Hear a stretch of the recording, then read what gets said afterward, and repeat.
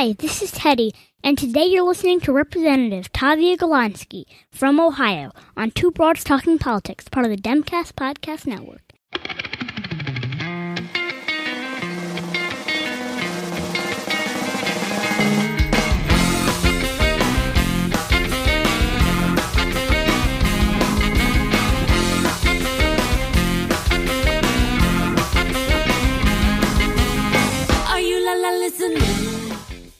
Hi, everyone. This is Kelly with Two Broads Talking Politics, part of the Demcast family of podcasts, and I am thrilled to be joined today by Representative Tavia Galonski from Ohio. Hello, Representative Galonski.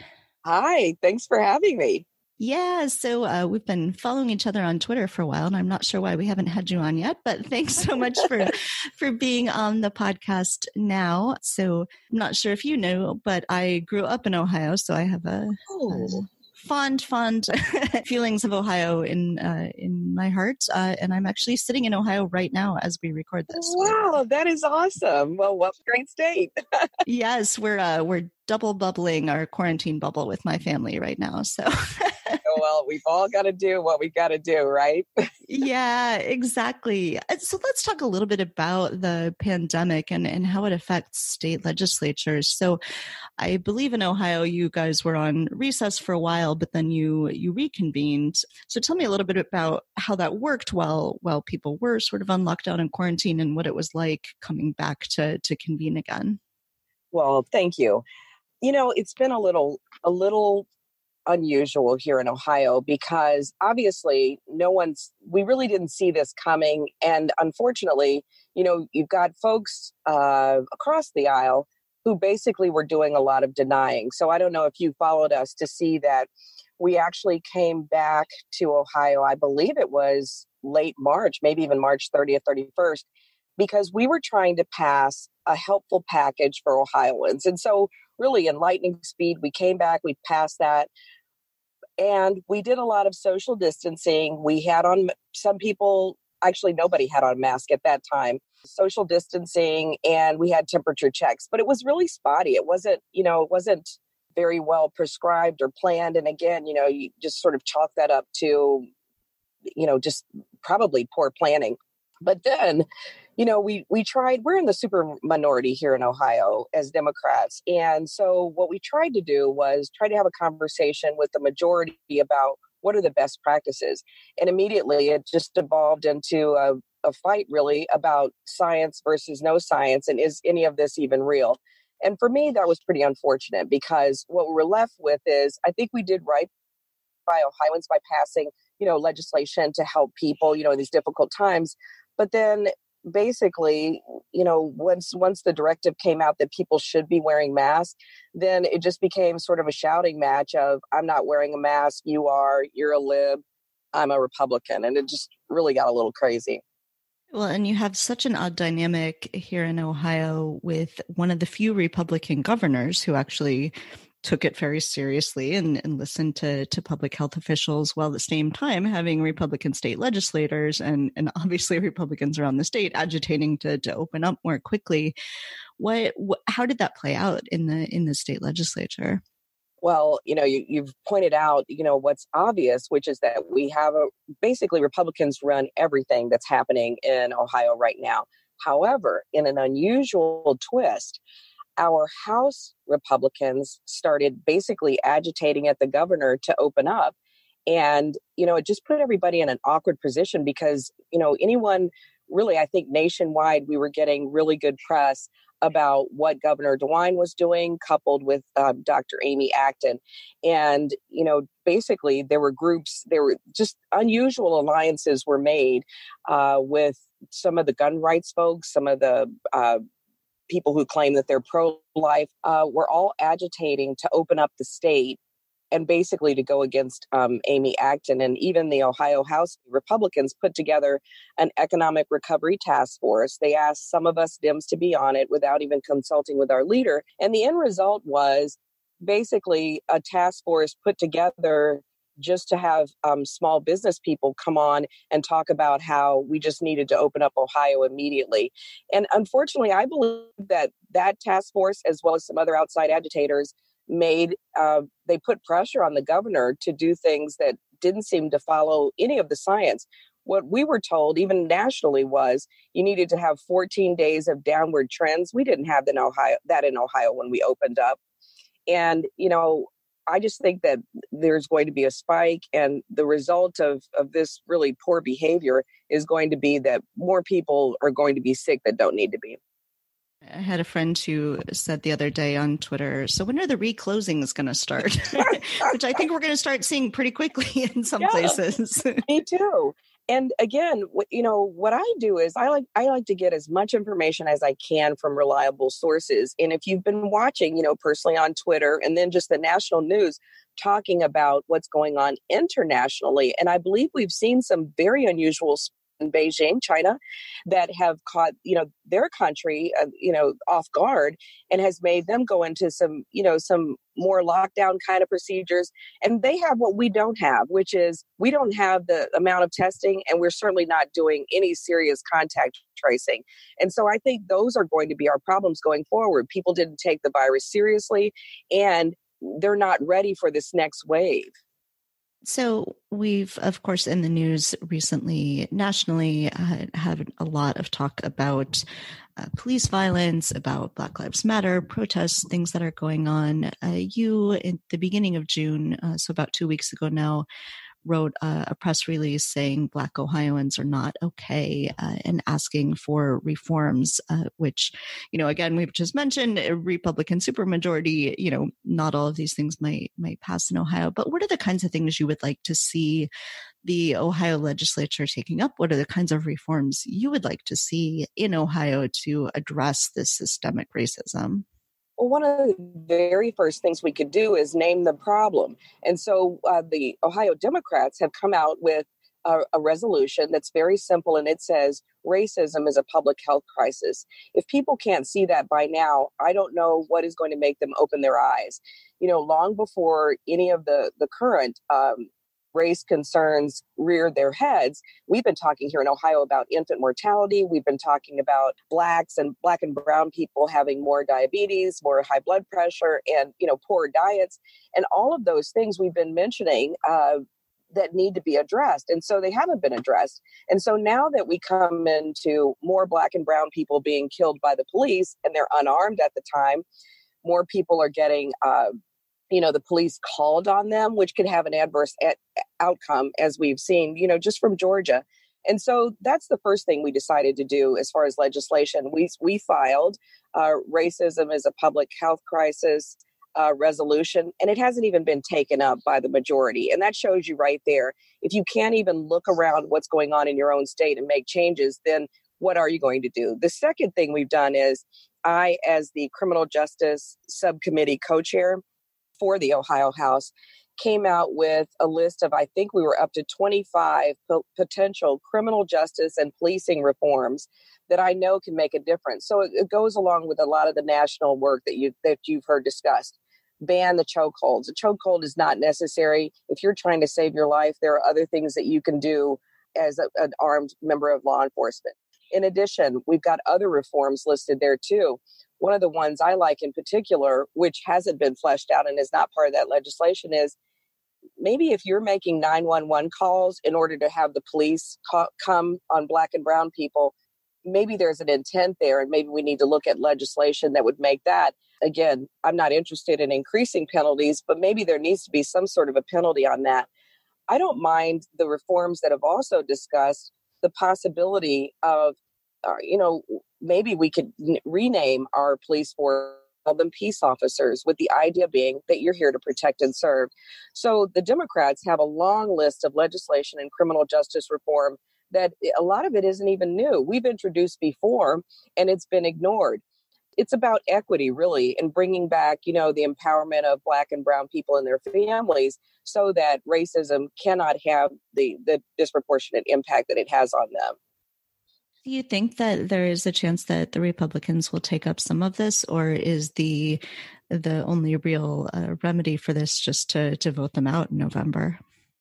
Well, here's the thing. If anyone's been watching the Ohio legislature, what you'll notice is when the Republicans can't come up with good ideas of their own, they just steal ours.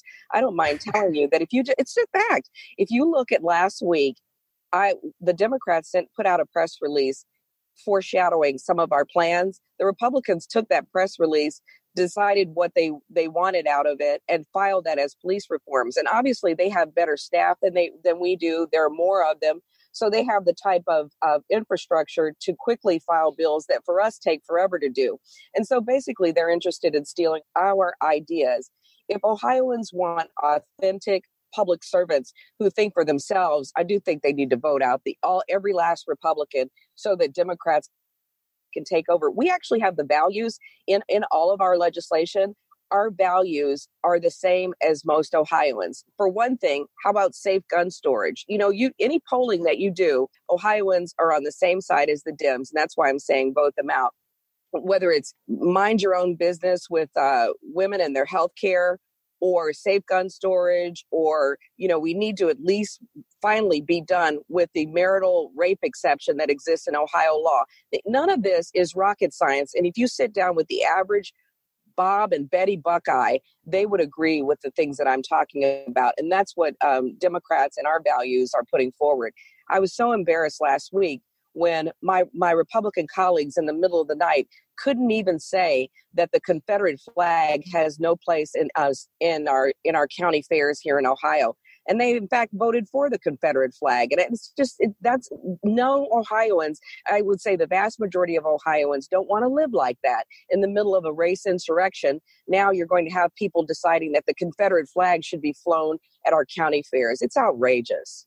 I believe I was taught in Ohio public schools that Ohio is part of the Union, not the Confederacy. Thank you.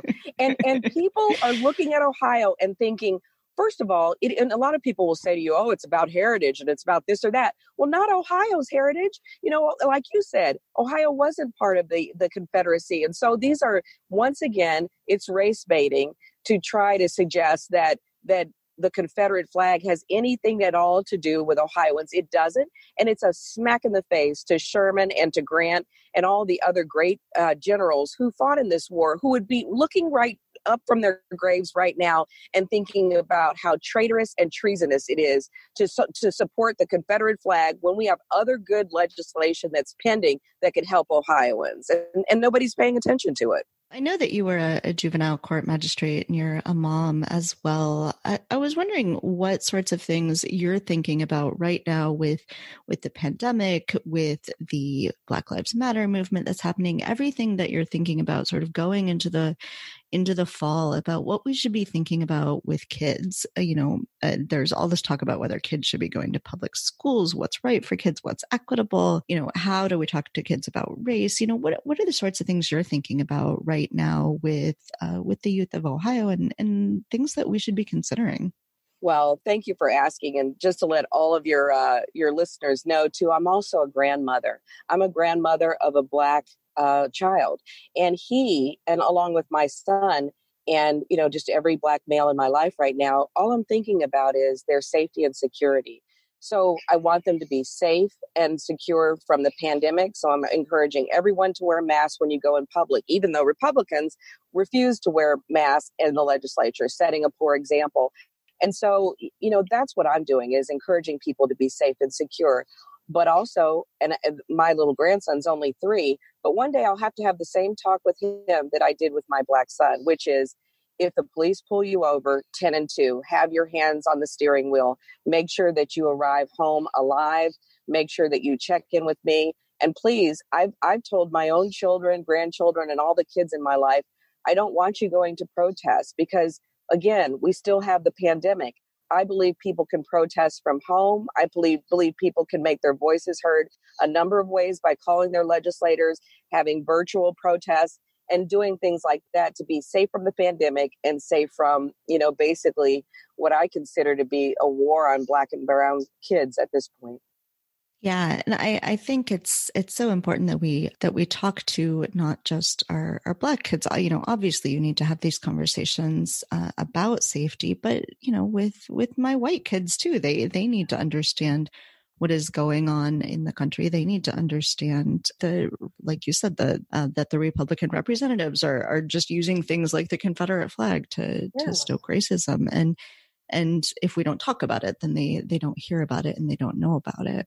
That's such a good point. And, the reason that I feel like the current unrest is different from other times is because for the first time ever, I, as a Black person, have said to my white friends, I need you to help me carry this load. I'm exhausted. Mm-hmm. We're exhausted from watching people die, and we're actually grieving. And what I've been so proud and impressed with is the number of my white friends and my own white family members who have been standing up themselves to say that Black Lives Matter, and also to put that into action.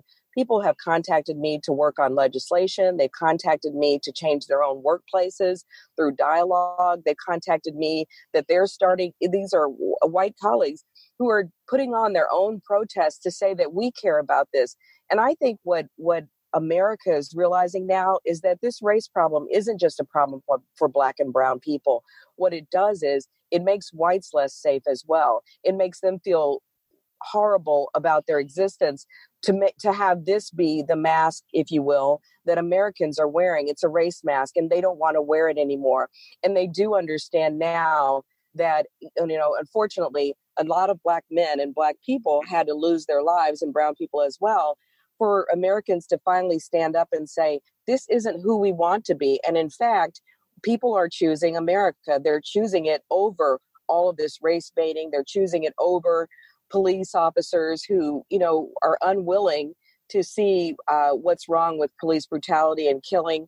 And I'm impressed with America right now. I'm definitely impressed with the part of Ohio that I see, in small towns. Barberton is part of my district, and they had a Black Lives Matter protest. And it makes me so proud, because what people were saying peacefully was, we don't want this. We don't want this for Ohio. We don't want it for America. And actually, they're not going to stand for it. And it's really, really impressed me.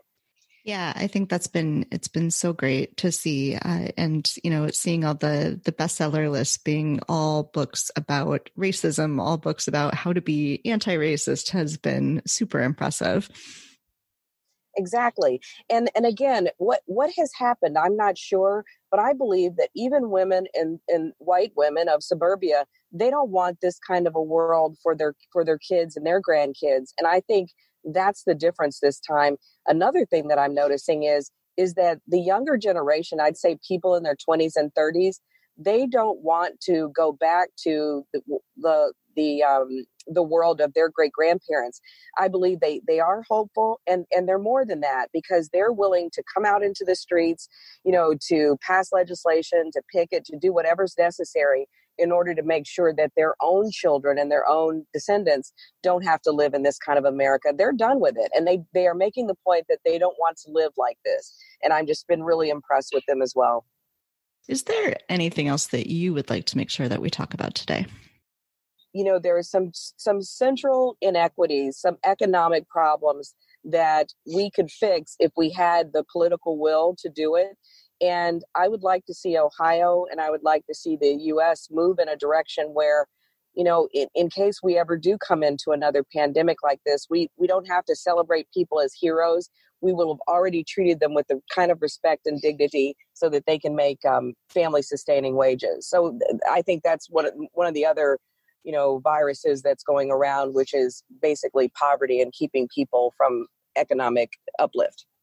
Are the Democrats in Ohio, are there particular bills that have been introduced that you would like to see people supporting, or, is there legislation that could still be created that could be helpful? Yes, thank you for asking. One thing right now, my colleagues on the Women's Caucus have filed, and the Democrats have filed bills raising the minimum wage to $15, which I feel is too low at this point, but as a minimum, making sure that people have a higher minimum wage, a family-sustaining income, and also paid parental leave. There's a way to do that so that there's not an economic loss to businesses.